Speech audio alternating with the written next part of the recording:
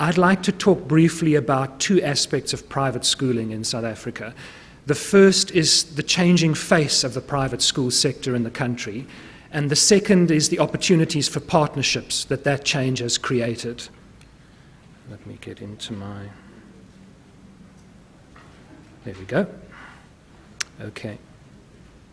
Before I get into the independent school sector, I'd like to give you a brief bird's-eye overview of the schooling sector as a whole in South Africa. It's roughly divided into two categories, public schools and independent schools or private schools. On a brief tangent, people often ask, what is the difference between an independent school and a private school? The short answer is there is no difference. They're two names for the same things, but one can use them interchangeably. The official term is independent school, but people often refer to them as private schools, and that's fine.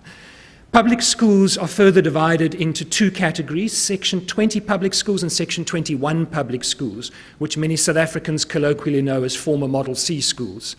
The difference between the two is that the Section 21 schools have a greater degree of devolved autonomy, primarily in the financial area. Independent schools are also roughly divided into two categories, registered independent schools and, unfortunately, unregistered independent schools. I say unfortunately because by law, independent schools have to be registered in South Africa in order to operate. Unfortunately, we do have a fair number that are not registered, and therefore they are essentially functioning illegally. Registered independent schools may also be subsidized or not subsidized. I'm not going to go into a great deal of detail there because the subsidy process is fairly complicated. Just be aware that they can receive subsidies if they meet certain criteria. If I zoom in on the independent school sector specifically, we like to think of it as a series of concentric circles. The smallest blue circle towards the bottom there is the association I represent, ISASA. We are the largest and oldest association of independent schools in South Africa. We have just on 700 members at the moment, 698, although that tends to change if we gain schools or if we lose a few schools.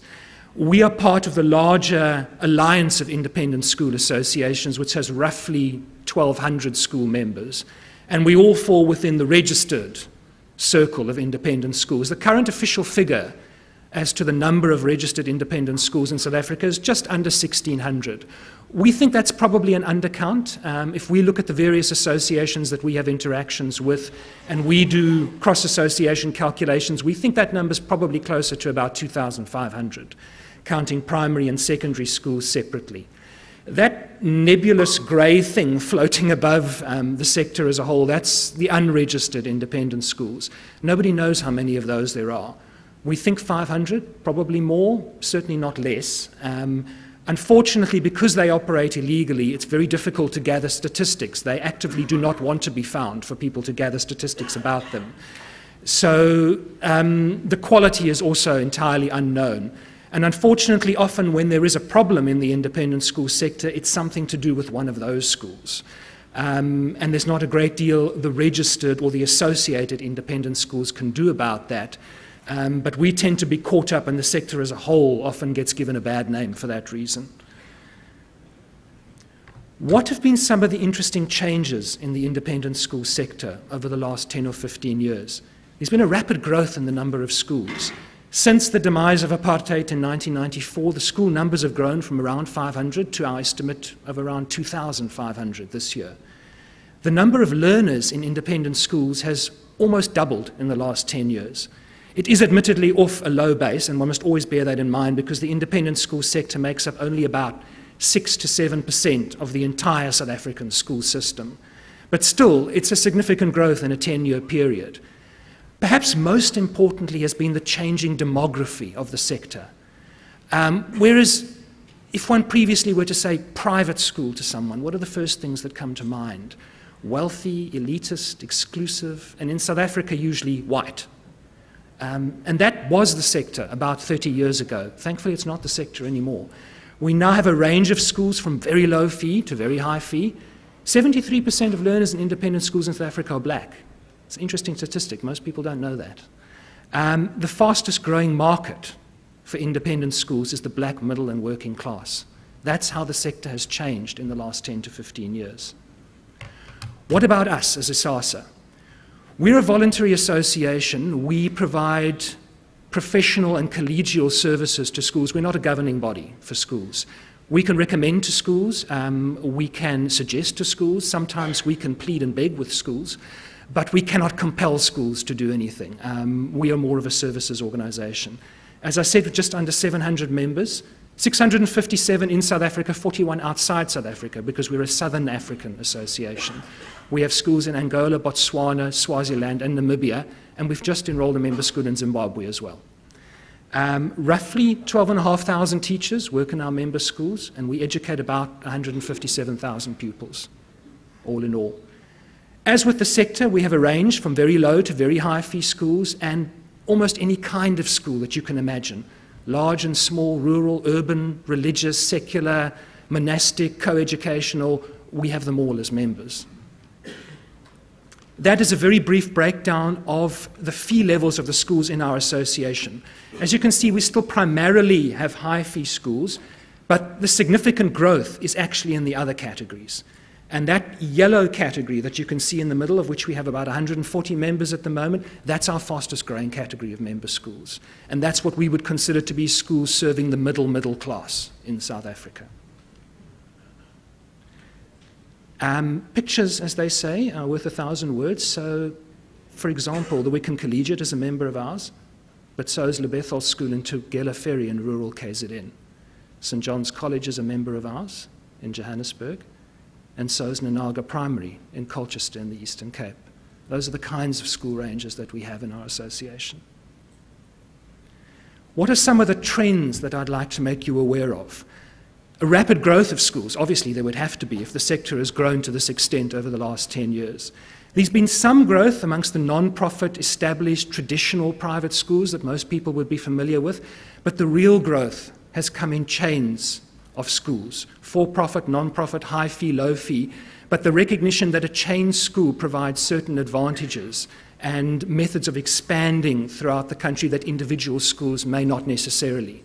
Some of them people are familiar with. Crawford schools, the Kuro schools, which are very aggressively expanding at the moment, but new chains of schools that have started up literally in the last 2 to 3 years. Meridian schools, which Kuro has now bought, Spark schools, 1886 Foundation schools, African School for Excellence. These are all mid to low fee chain schools that are setting up in South Africa because they see a niche market here. They see a demand for education at that fee level that may not necessarily be satisfied by the public school sector in certain areas. There's also increasing international interest. We've been talking to the International Finance Corporation about financing for these medium and low fee independent schools.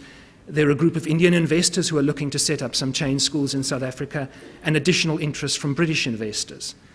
We've tried to plot them more or less on the continuum of low to high fee. I won't go through this in any detail, but it's available in the presentation. Where do those various school chains fit in terms of fee levels and in relation to each other? You can see that Kuro spans quite a range of fees, from about 15,000 up to 67,000. And a lot of the lower fee schools cluster between 10 and 15,000 per annum. The reason for that is that doing financial analysis, schools find that those are the fee levels they need to charge as a chain in order to make themselves financially viable without additional assistance in the form of donors or sponsorships or subsidies. I'm not going to go into any great detail on issues in independent schooling. Perhaps I will just highlight the bottom one. Increased competition. More schools, more for-profit chain schools means more competition between schools. It also means more choice for parents. It's a good thing for parents. Skipping through that, what I really want to focus some attention on is what opportunities for partnerships does this create? There's a whole segment of the sector that wasn't there 4 to 5 years ago. And what does that mean for organizations who are looking to engage with independent schools? I think it means 3 things. One can still partner with an association, such as ISASA, not exclusively ourselves. There are many other independent schools associations that one could talk to. The advantage there is we can spread information to our school members rapidly. The disadvantage possibly is that we don't make decisions on behalf of the schools. We can tell them, but it's still up to the individual school to decide what to do with that information. One could look at partnerships with a chain of schools. The advantage there is that they generally have a national reach or a very good regional reach. They make centralized decisions on things such as procurement, so you only have to talk to one organization, not many. The disadvantage there is that sometimes it is a bureaucratic process, as often a centralized process can be. Or one can partner with an individual school, which gives you immediate access to local level projects and initiatives. Twinning and community development, almost 70% of our member schools, and that includes both high-fee and low-fee schools, have some form of twinning or community partnership with public schools in the areas around them. In fact, our schools reach more teachers and more learners through those partnerships with public schools than they teach in their own schools. That's another interesting statistic. And obviously the advantage of partnering with an individual school is that you get direct decision-making at the school level. If I can put my ISASA hat on briefly, as an example of a partnership, we have a mathematics and English program where we are looking to contribute to quality education for all learners in Southern Africa, specifically in scarce skills areas such as mathematics, science, business subjects, and English. We have two components to this program. The one is to bring promising learners into ISASA member schools at the FET level, that is grades 10 to 12, and to put them through a process of intensive mentoring during that period so that they can achieve high-quality passes in those subjects in their matriculation examinations and go on to tertiary education in that area. The other is to mentor teachers in our member schools. Teacher learnerships, essentially, is what these are, where the teachers have the opportunity to teach in these schools, to shadow teachers from these schools and to learn best practice from them. And they are then funded either through donors, sponsors, or a combination of both. And we hope that those teachers will then go back into both public and independent schools to provide high-quality teaching input. We currently are partnering with the Department of Basic Education on the teacher intern side and organizations such as Investec and Transnet and the SETA, the Sectoral Education and Training Authority that looks after education. But obviously any additional involvement would be most welcome in that area. And if people are interested in other partnerships, either with ISASA itself, with other associations, or with individual schools, please do contact me, and I'm sure there's someone we can put you in contact with. Thank you.